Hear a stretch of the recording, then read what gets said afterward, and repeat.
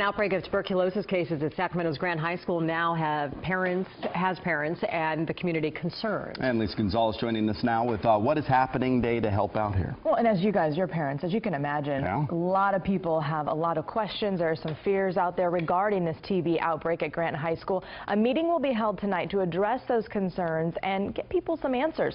5 students tested positive for active TB after one student was infected back in February.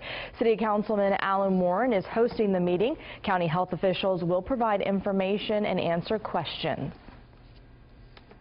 We want to make sure that everybody's on the same page, and we're treating this issue very seriously. We want to make sure that it's dealt with, and then we want to get the accurate information out to the community.